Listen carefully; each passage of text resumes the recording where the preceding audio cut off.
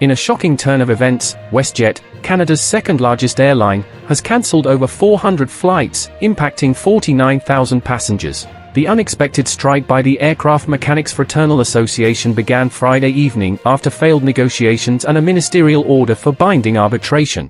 The strike has disrupted both international and domestic flights, leading WestJet to park most of its 200 aircraft. By Sunday evening, only 30 planes will be operational, coinciding with the long weekend and Canada Day celebrations. WestJet CEO Alexis von Hoensbroech criticized the US-based union, accusing it of attempting to gain a foothold in Canada and causing the disruption. The airline is working to manage the situation and minimize further impact on passengers. Don't forget to like, share, and subscribe for more updates. Hit the bell icon to stay notified of our latest videos.